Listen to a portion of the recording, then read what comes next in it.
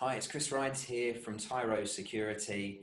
I'm excited to do our first video in partnership with the Diana Initiative. And the first video, entitled Where It All Went Wrong, is regarding the job description. So it's just a few tips on what we think you need to really be doing. So job description often comes up as an area where when we're looking and working with certain clients and we look at where parts of their process aren't really working and why they're not really receiving the number of candidates, the quality of candidates, and also, you know, it's so important that the more candidates they bring in, the more likely they'll have more of an ability to look and interview people that are coming in from various diverse backgrounds, people that and groups that are underrepresented in cybersecurity. So first things first, when we talk about job descriptions, I'm a believer that 2 job descriptions is a good way to go.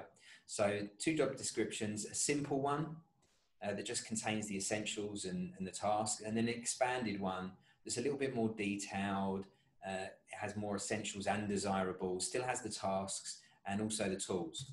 So talking a bit more detail, this is one of my sayings: when you're working out with your essentials, you don't want to be really adding a certification within that, because certifications are a quick way to lose a pool of candidates that have a lot of great experience and may well be very good for your role. So what you should be really doing there is your essentials. You want to really look at, when I pick up a resume and I look at a resume and I'm going through the things that I really must see, the things that before I even decide, you know, am I going to look through the whole of this resume? It might even be, what are the core competencies that this person must have? That's what you should be looking for. Look, unless you're getting too many qualified candidates, which in our industry isn't really happening, you want to make this as broad as possible. And so you want to keep your essentials to the absolute essentials. So again, good way to do it. Look at the resume. What's the first things you look for on that resume? Write them down. Write them down in the order that you look or notice them, right? And then sanity check that with yourself, whether that's a personal preference or is that really an essential need for the job. I always say, try to keep these things to sort of 5 or less. Use very broad descriptions rather than specific skills. Just be aware what you're trying to do is with this job description, and if you are going to be doing some advertising and things like that, this is what you're probably going to use. You want this job description to attract as many people as possible, right? It needs to bring in now the right type of people, certainly, which is why it's important that it's accurate, but you want to bring in as many people as possible so you've got options, right? So be wary when you're looking at essentials, when you're doing this. I'd be very wary of putting tools, specific tools in this job spec, unless, when I say job spec, it's another word for job description, unless it's an absolute non-negotiable that somebody has that. If they can't do this job and they won't be successful in the short term without having that specific skill, then add it. However, if it's something somebody can learn and somebody can pick up very quickly, then you don't need to have that specific skill. You might have to have knowledge of tools that do certain things, but not specifically maybe that tool. So just think about that. And then tasks are very simple. You want to make sure that people understand what the tasks of the job are and that they're on the same page. It's no good having a load of people replying to your job only to find that they don't want to do the actual what the actual job is. So just bear that in mind. So your second one is the expanded job description. And when I look at this sort of stuff, I'm thinking here, you want to keep the essentials from your first one. So your simple job description should cover all of that.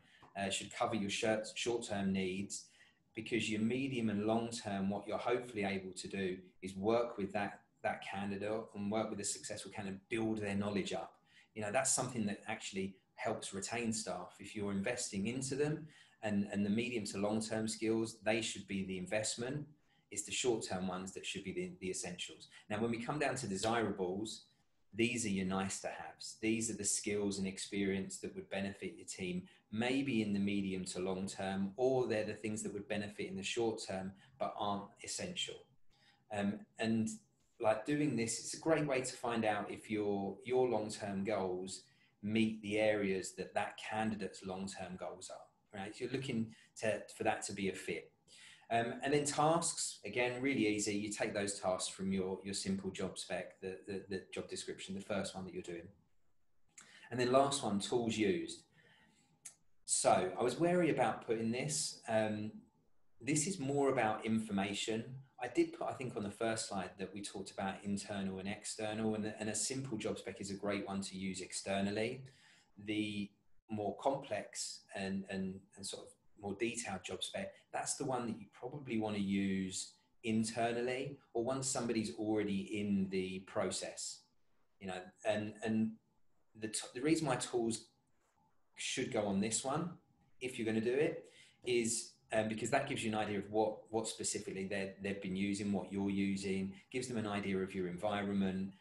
The one thing you have to be very careful of is when you give lists of tools, people without necessarily the technical knowledge, so it might be recruiters, internal HR, they could use those tools just as keywords, and that's not going to be very useful if those tools aren't essential. So just be very, very careful about that.